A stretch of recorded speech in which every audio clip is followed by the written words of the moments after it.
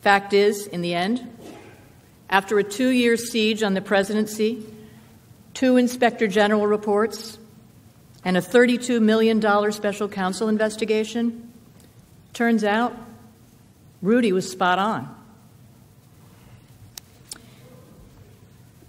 Seems to me, if we're keeping score on who got it right, on allegations of FISA abuse, egregious misconduct at the highest level of the FBI, alleged collusion between the Trump campaign and Russia, and supposed obstruction of justice in connection with the special counsel investigation, the score is Mayor Giuliani 4, Mr. Schiff 0.